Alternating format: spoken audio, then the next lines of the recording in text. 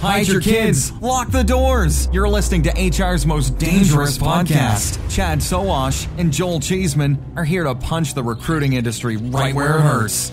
Complete with breaking news, brash opinion, and loads of snark. Buckle up, boys and girls. It's time for the Chad and Cheese Podcast. Oh, yeah. Just two guys who love a rainy night. It's such a beautiful sight. Hey, kids, you're listening to the Chad and Cheese Podcast. Hey, Rabbit. I'm your co-host, Joel Gollum Cheeseman. And I'm Chad. I was overserved. Sowash.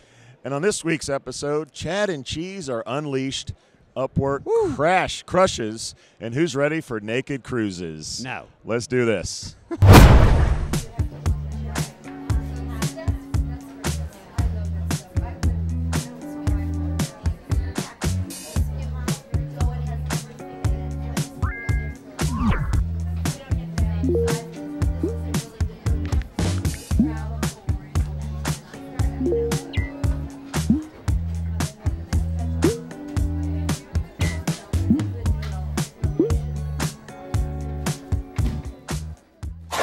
Eddie Rabbit, that's right. I went a way rainy back. Night. I love a rainy night. One-hit wonders from the early 80s are always He had fun. two, didn't he? I don't know. I can't remember. Anyway, back so in much the day. success for Eddie Rabbit. It's been a long week, hasn't it? It has been a very, very long week, especially for you. I mean, you were at the Kentucky Derby. That weekend was a full weekend. You were suited up. You were dudded up.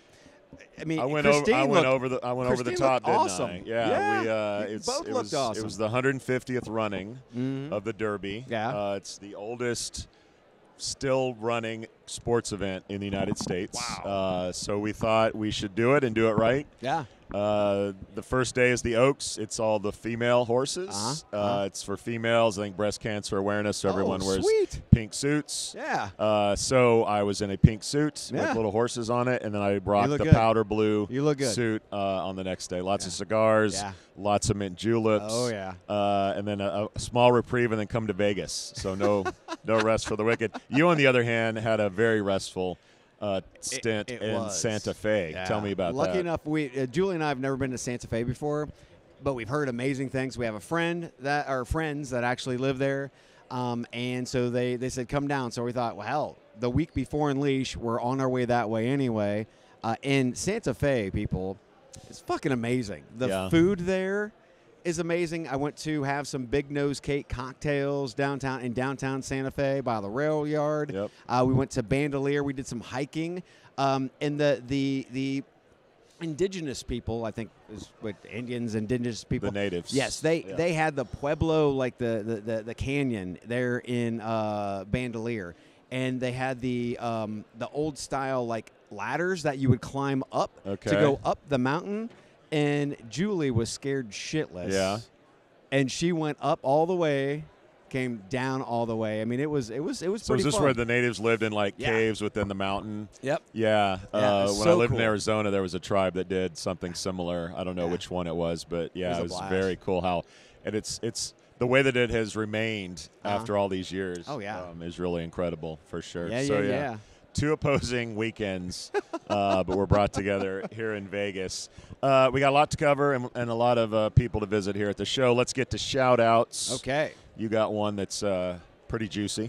Yeah, I mean, right out of the gate, we found out this morning that our friend, Al Smith, the ISIM CTO, is retiring, right? And this to me, first and foremost, I mean, Al deserves some cocktails and a beach. Okay, sure. The guy's been in the industry. A foot rub and a Perrier. Yeah, forever, man. What an amazing dude. And if you've ever listened to episodes with Al Smith, you know he's incredibly smart and just damn personal. He automatically dumbs down the complexity, unlike most CTOs.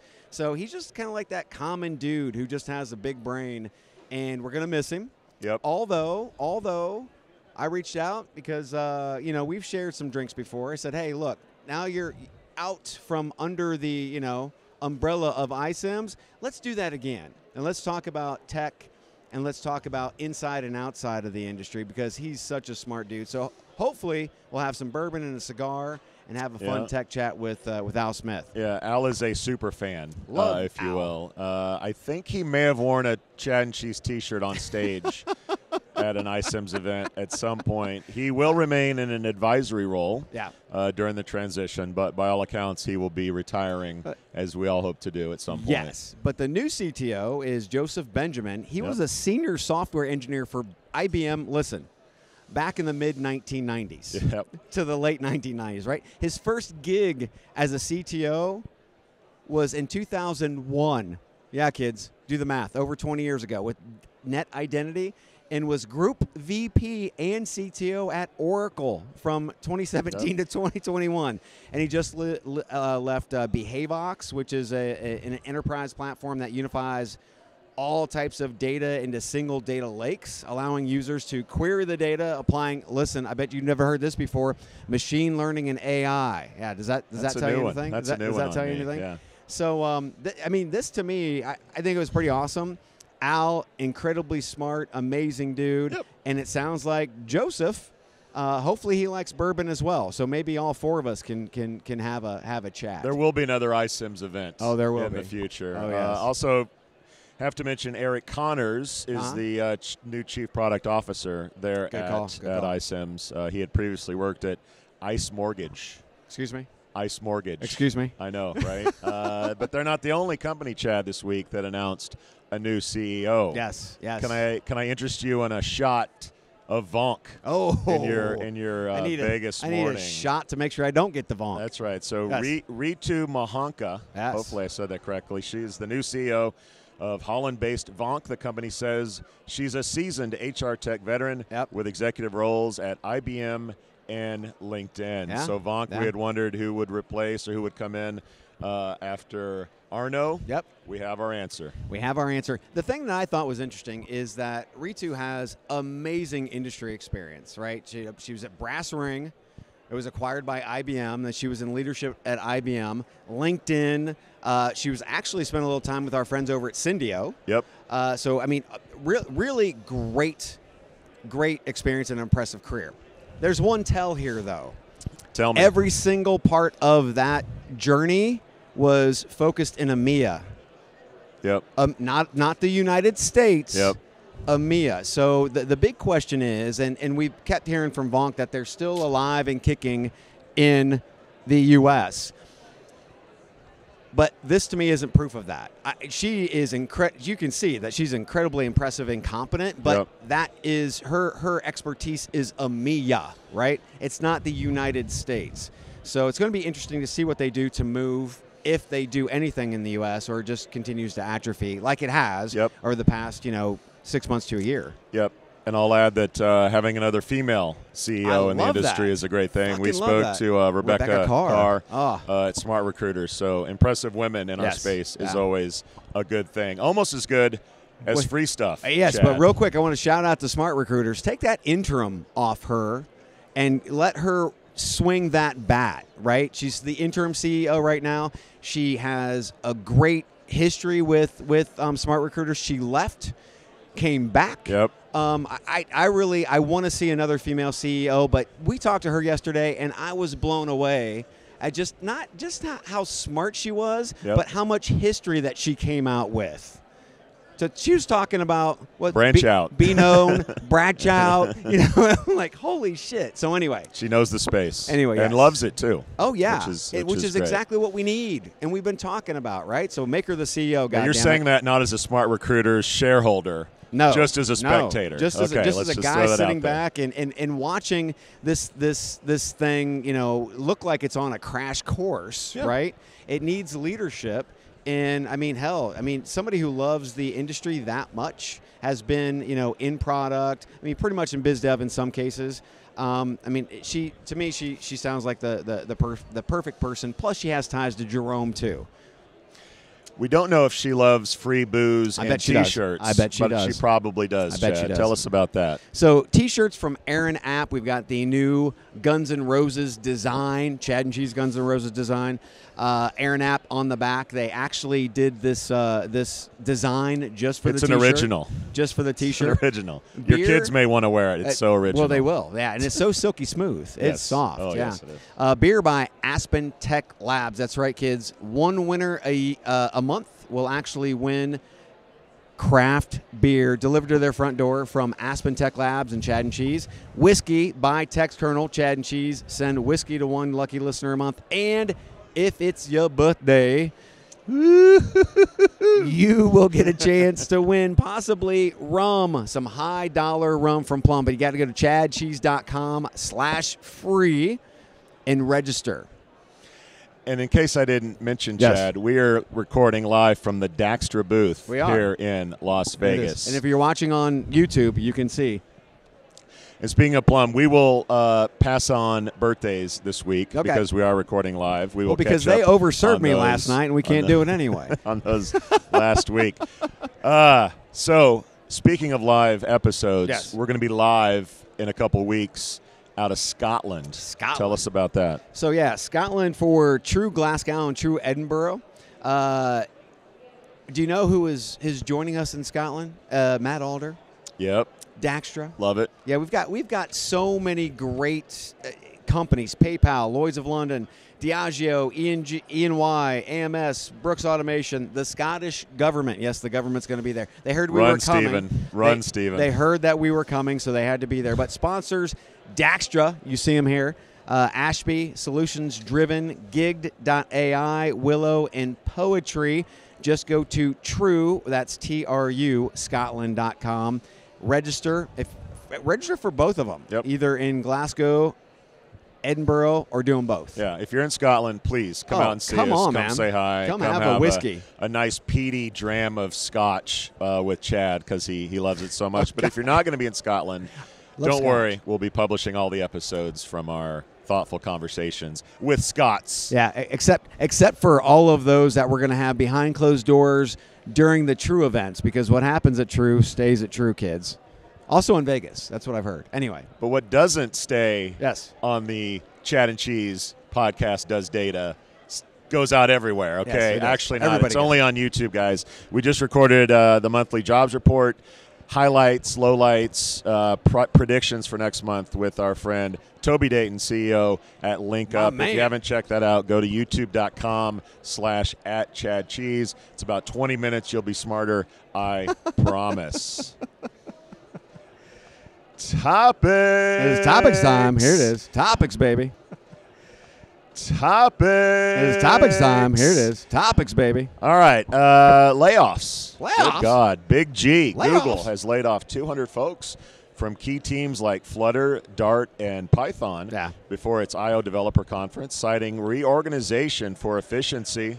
There it is again, Chad, the year of efficiency, and aligning resources with priorities. The layoffs were part of quote-unquote normal business, with affected employees able to apply for other roles. Any concern here about Big G and the layoffs, Chad? Yeah, I mean, it's only 200. I mean, Google is a very, very large fucking company. So 200, not that big of a deal. But here's what I got to say. A Google spokesperson confirmed the cuts and said, quote, the impacted workers will be able to apply for other open roles at the company, end quote, right? So thanks for working here.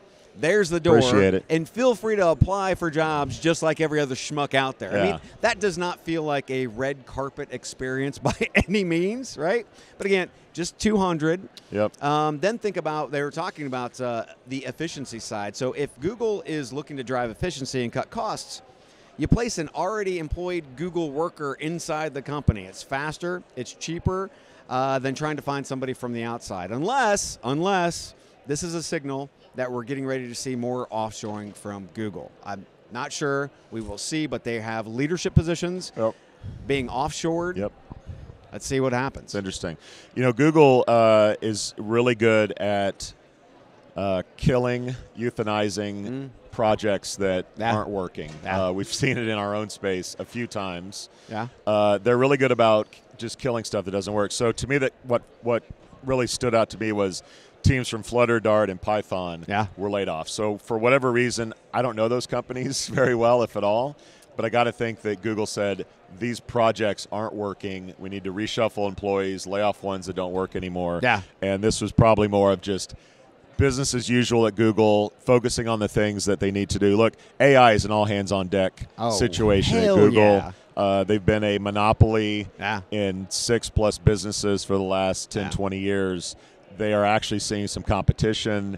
Good for them for focusing, creating efficiencies, as everyone is doing now, and giving them the best chance to compete against OpenAI and all the other AI platforms out there. It is kind of weird, though, because remember when 20% time was very big? I mean, you got Gmail out of 20% time. You got some pretty good products out of 20% time, and then they took that away, right? Yep, and that, to me, was literally the antithesis of what Google was. Yeah. Google was about creating new things. And the way to do that was to inspire your people to go do it, right? And you know the kinds of tools and resources that you have in your 20% time to be able to do that. And they've literally taken away. So Google has gone from a company of innovation to a company that feels like just an old, stodgy shell of itself, unfortunately. I mean, it's a money-making machine. Don't get me fucking wrong.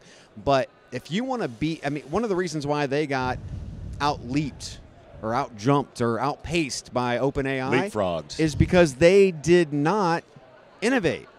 They were afraid to actually put the shit out there, and OpenAI could not. I mean, there was nothing for them to lose. So anyway, I see kind of like the worm turning on them. Not that they're going to die anytime soon, because Google's going to be around forever. No, not at all. But not at all. But they used to be the innovation leader.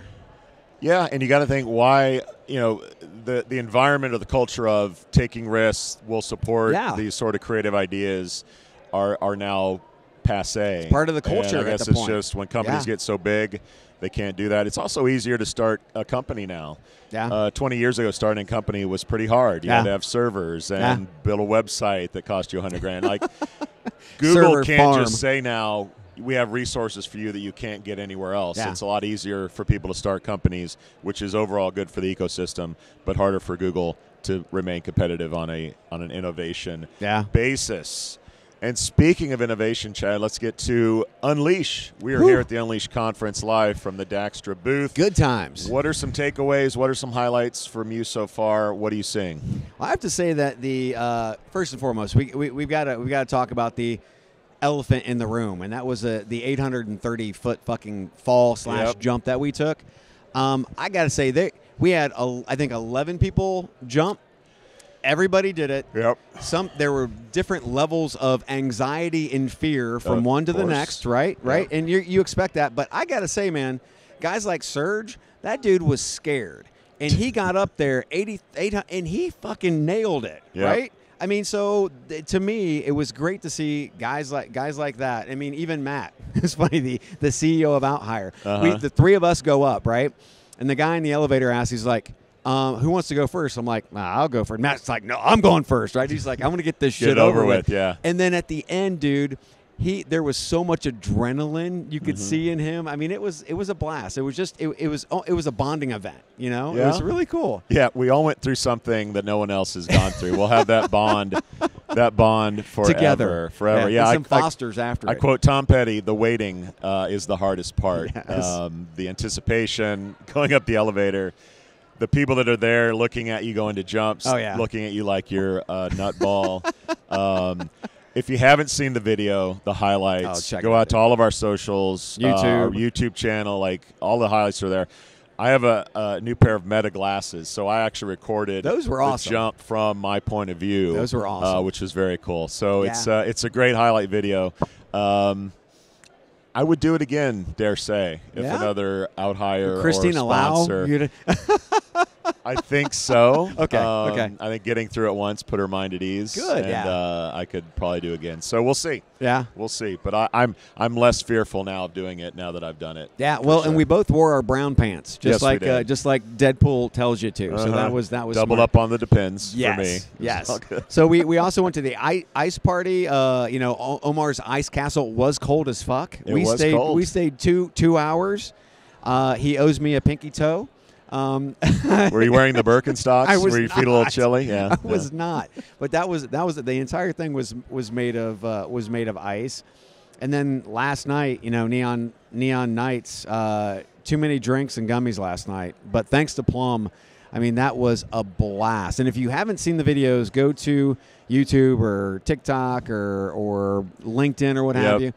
That was gorgeous, man. When it got dark out. Yep. It's a great event. If you're looking for a unique event in Vegas to do, that's one of them. Personally, for me, the record-playing tostadas as the appetizer was my favorite. That was awesome. If you don't know what a tostada is, it's like a hardened tortilla shell. Yep. It doesn't fold like a taco. Uh-huh. They put these things on a record player, had them spin around, and they put the toppings on as it's spinning around, so it looks really nice and pretty. I thought cool. that was really clever. It was very cool. As well as the there's a DJ down from I don't know, was it an escalator or kind of a walking with you have the sushi that goes around that you pick. They had chicken and waffles just sort of unique rotating food around. that was going around. Yeah, big ups to the Plum team. Job Pixel was great. The ice cups. The ice glasses for your because I didn't have to ask great. for a big rock. Yeah, because it was in a big rock. It was in a big rock for sure. It was freaking awesome. That was great, and great people as well helped support that party, which was great. Then we did the collab work In-N-Out Burger after, which is it seems to be almost like a staple now. Summer Delaney has made In-N-Out Burger like a staple of almost like a Chad and Cheese party. And Chad, I'm here for it. I'm here for In-N-Out burgers. Trust me, I will never miss an opportunity for free In-N-Out burgers. So let's talk about the show. Let's say the parties have been amazing. Let's talk about what's been your favorite part about the show. Favorite part is always the people. Yeah. Whether it's reconnecting with old friends, haven't seen in a while, and there's been a few people that I haven't seen in a while. At this conference, obviously meeting new friends. I always love the startup alley kiosk area. I love they put it all back in one place because they broke it up before. When I want to get in startup mode, I want to be in one place and I want to hit them all up, right? And it makes it so much easier.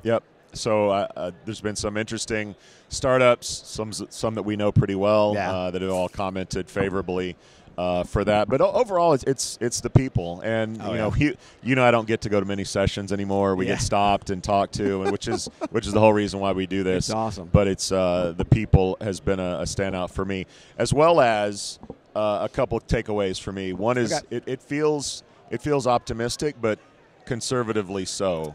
Cautiously optimistic, which means a lot for HR, right? Right. But even the vendors, even the parties have been a little bit.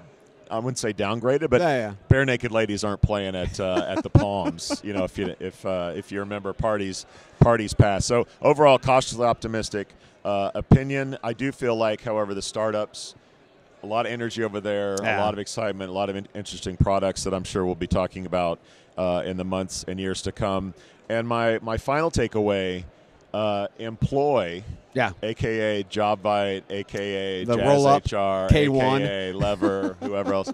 Krispy Kreme donuts at the booth is genius. It is genius. It is genius. Now, if they can just figure out a way to have the hot sign, Krispy Kreme. If they had the hot sign, that's a winning marketing strategy, my friend. That is a winning marketing strategy. I don't even think you had lunch yesterday because you're eating Krispy Kreme. It's so good. So good. So for listeners, Kennedy, my stepdaughter, actually runs the investor and startup programs here for Unleash. And so I'm a little biased, but I love the startup competition was great yesterday. I think you and I both picked the winner fairly easily. Imagine that. Manifest won the startup competition. That's usemanifest.com. What they did, they're a cloud-based platform which digitizes retirement transfers to maximize retirement outcomes, which is great. The thing is, if you've ever left a company and you want to move your shit, it sucks. It's not fun, right? And this digitizes it all, makes it easy. I thought that was really cool. Then, like I said, over in Startup Alley, here was one thing that it almost felt like I was doing office hours for about 2 hours the other day. Because I was going in and going through the pitches with them, and I'm like, no, that's wrong. No, that's wrong. And the founders who were there listened intently and took notes, right? I'm like, this is just advice, right? But, I mean, it's still somewhat problematic that we have a lot of new startups coming in who don't understand what the real problems are and don't understand the real pain points for organizations. They're focused on what they think is the problem, and in most cases it might be a problem, but it's not a big enough problem for a company to spend money. Yep. I think your quote to me in watching the winning presentation was, "This is boring as fuck, but it's a really cool business idea, a really cool company." And I agreed with you. 401ks aren't going to get anyone out of bed, but it is a big issue for people. A lot of cash. To manage those, for sure. Chad, are you a little warm in what you're wearing? I know that the people watching on YouTube probably noticed something interesting. Chad and I are donning Montreal Canadiens jerseys. We mentioned last week in shout-outs that our friends at Hiring Branch, based in Montreal, got us some jerseys. So you're rocking the white. Yep. Chad on the back. I'm rocking the red with cheese on the back. Very nice. We may have to go hold hands, walk down the expo halls together, and make people, make up shit about us. But thanks to Hiring Branch, these are some legit jerseys. These aren't the iron-on. If you're watching on YouTube, you can see these are like $400 jerseys. Yeah, no shit. And I'm not talking about $400 Canadian either. I'm talking about $400 US currency. Yeah. These are not bullshit, kids. Yeah. Hiring Branch is in a kiosk. They were going to do a 20 by 20, but they said the Chad and Cheese jerseys cost so much. We got to keep it at the kiosk level. If you're interested in their services, fuck interviews, I think, is their motto. Fuck interviews. Go check out hiringbranch.com. I love it. I don't know if they have a .ca or not. I haven't checked that out. I hope not. Anything else from Unleash that were takeaways? Yeah, no. I mean, one of the things, again, that I love about Unleash is that the stages in the expo hall, there's a lot of content that's happening. So that draws, the HR practitioner or the TA practitioners, HR practitioners back here. And that's what vendors want. Yep. They want interaction. They want, they want at least some type of FaceTime. So, again, Unleash, if you're listening, continue to do this, do more of it. I think from an ecosystem standpoint, it feels more complete. Yep. Yeah. Vendors love it. Vendors love the engagement, the energy. I had said at Transform that I felt Transform was becoming a little bit more competitive to Unleash than an HR Tech. And I think I agree with that now that I've been at Unleash. Yeah. There seems to be Transform, Unleash, a lot of similarities. How do they break out from that? And HR Tech continues to be kind of its own dinosaur or whale or whatever you want to call them. They're both big. So both big. Both big. All right. If Thanks there's nothing else, Unleash. Thanks a lot for having us. Let's take a quick break, get a coffee, and we'll come back and talk about UpWork. Yes. LinkUp is the leading provider of deep, accurate, and actionable labor market data. Unique in that we only get job listings from the one source of truth, the employer's website. By going to the source, we avoid all the duplicate and expired job listings that plague job boards and thereby other job data sets. Our data offers the clearest window into employers of all types and sizes throughout the world for an ever-growing number of use cases and applications.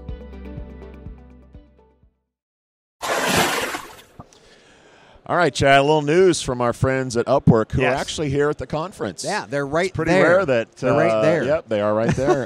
It's nice neon sign. Did you get that from the same company this as is how we work now. I don't know. I have no clue. We work. It looks good though. I like it. LinkedIn's not here. A lot of the big companies they don't take the time. Here. Indeed is here. Yeah. Yes.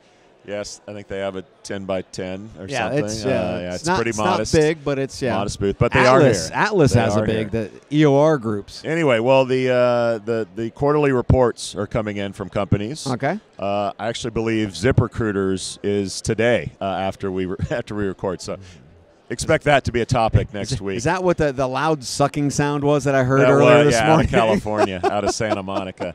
But UpWork had a very nice quarterly earnings report. The San Francisco-based freelance platform surged by 18.7% to $190.9 million this quarter, driven by flat fee pricing adoption. Gross margin improved with net income up by 7.4%. Yeah. Active clients rose by 5% to 872,000.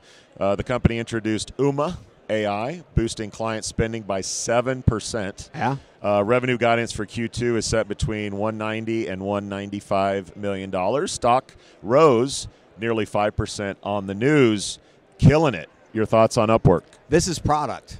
This is all product driven, right? UpWork, somebody came into UpWork, and we need to dig into this. Somebody came into UpWork, and they started to assess the products that they had available, and they said, we can do better from a product standpoint. These aren't gaining the traction in the market that they should. So they started to move and to change things.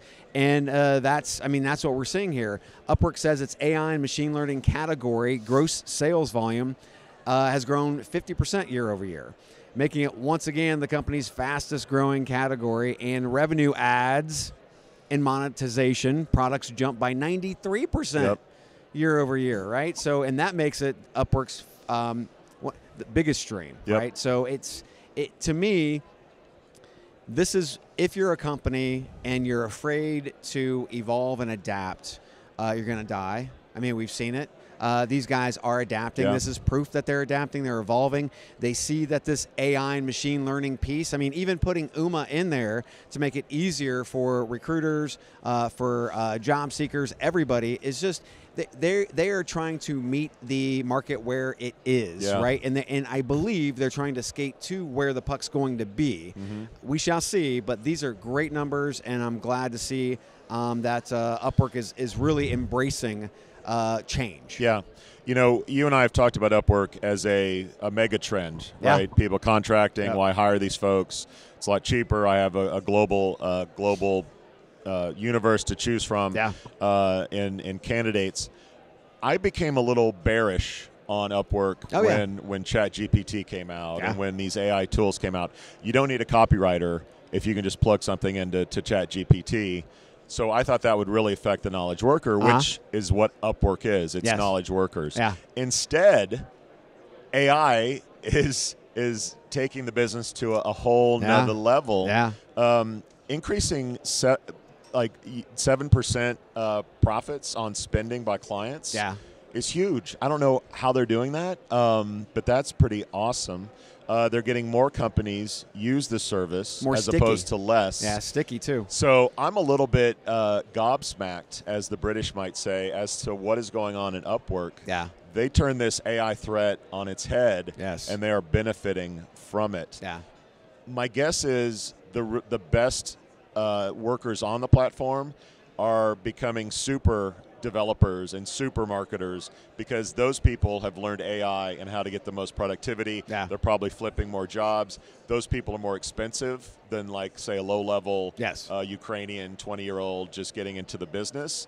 So it feels like the best workers at UpWork are getting more jobs, they're completing tasks quicker, and thus charging more and getting more money into the system. So I'm super impressed. Yeah. We always thought this was a mega trend. AI is taking it to a whole different place. Yeah. And it's exciting to watch for sure. So it's interesting, because we were just at Paradox in Scottsdale a couple of weeks ago, and their focus was obviously the conversational ATS, the conversational AI, just all the way around.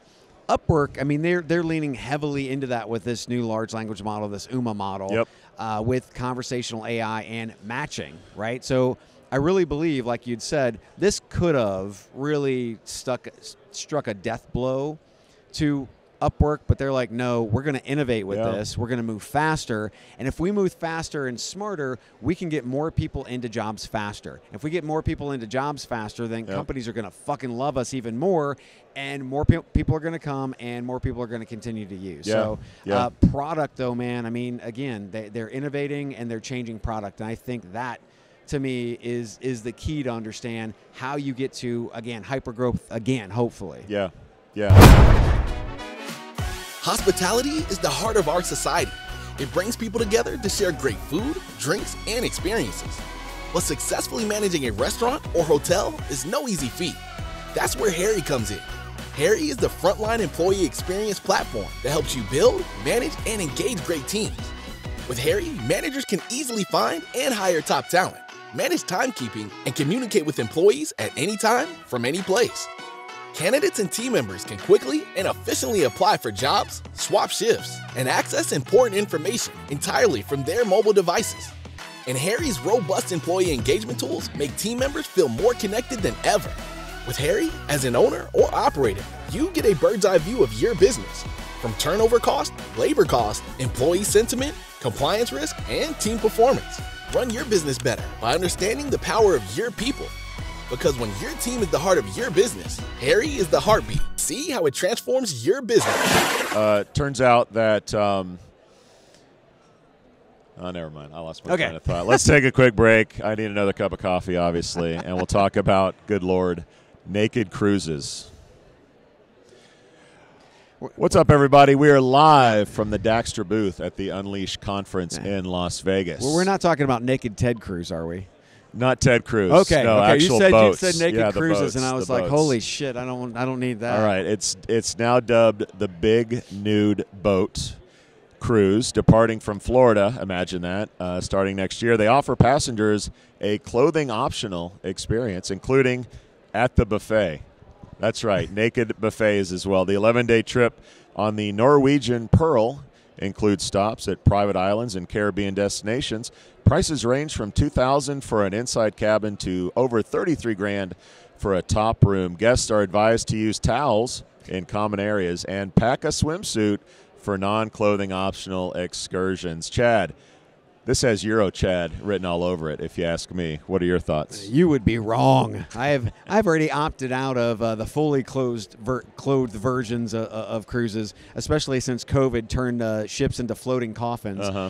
So imagining a bunch of nude, sweaty, fat dudes at a buffet.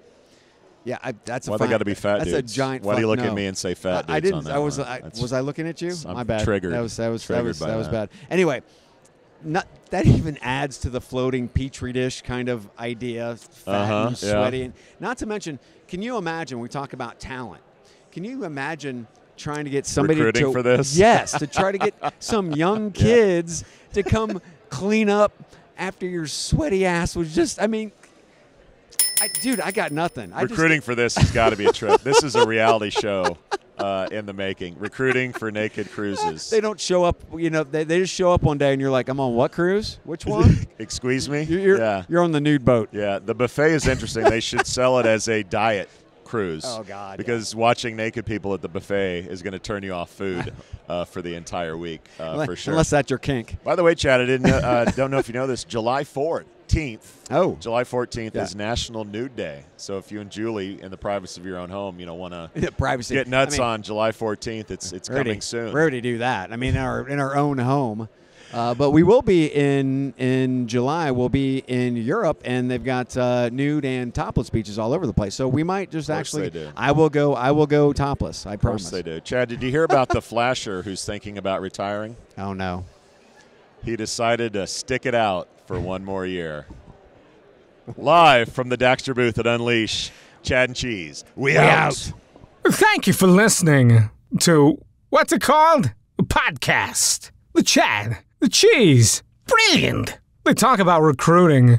They talk about technology. But most of all, they talk about nothing. Just a lot of shout-outs of people you don't even know. And yet you're listening. It's incredible. And not one word about cheese. Not one. Cheddar, blue, nacho, pepper jack, Swiss. So many cheeses and not one word.